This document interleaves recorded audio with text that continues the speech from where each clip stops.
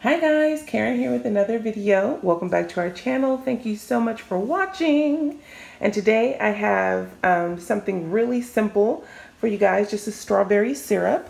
And I am making this because we are out and it is coming up on strawberry season. And I know you're like, strawberry season? I don't know if you guys have strawberry season where you are, but in North Carolina, right around the middle part of April, there's lots of strawberry festivals because the strawberries are, harvestable. There is time to harvest the strawberries. And so the price of them goes down and you can buy tons and tons and tons of strawberries. So this is the beginning of strawberry season. So we do a lot with strawberries around here. So today I'm making a strawberry syrup, for pancakes, and then two, I like to buy plain yogurt and I use the strawberry syrup to sweeten it.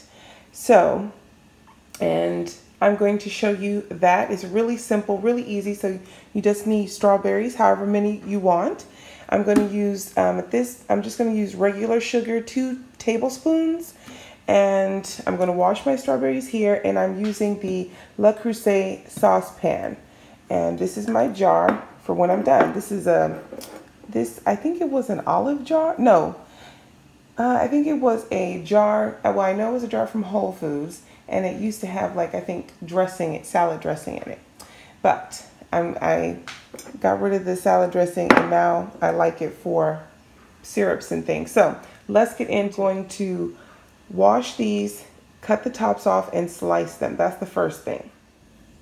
So strawberries are all chopped and ready to go. I'm going to add my 2 tablespoons of sugar, and I'm also going to add just a 1/4 of a cup of water just to get the process started of breaking down the strawberries. Now, if you want to thicken up your syrup, if you want it like a jam consistency, all you have to do is add like 1/4 teaspoon of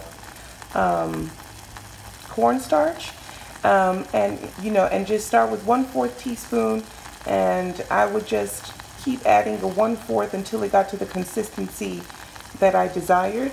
But I just want syrup, so I just want to cook the strawberries down to make a nice syrup that can go over, once again, yogurt or pancakes or something like that. So now I'm going to take it off the heat and let it settle, and then transfer it to my jar. And I almost forgot to say, to get to this point, it took probably about 6 minutes. Depending on how high your heat is, it doesn't take that long for this process to happen. Okay guys, so this is the final product here. It's very hot. And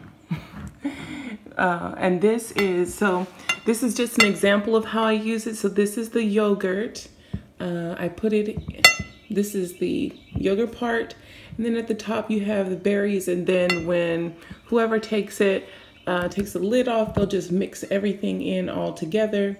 And yeah, it's like your own personal little yogurt cup. And then we have the pancakes here.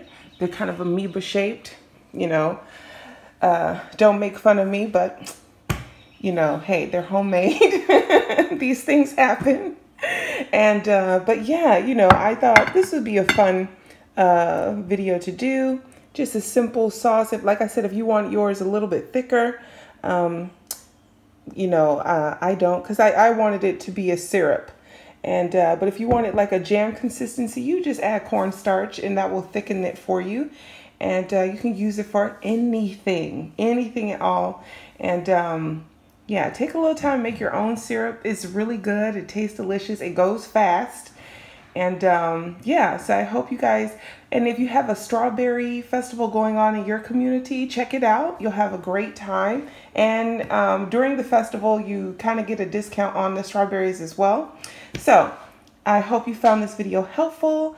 I will see you guys in the next one. Thank you so much for watching. Bye.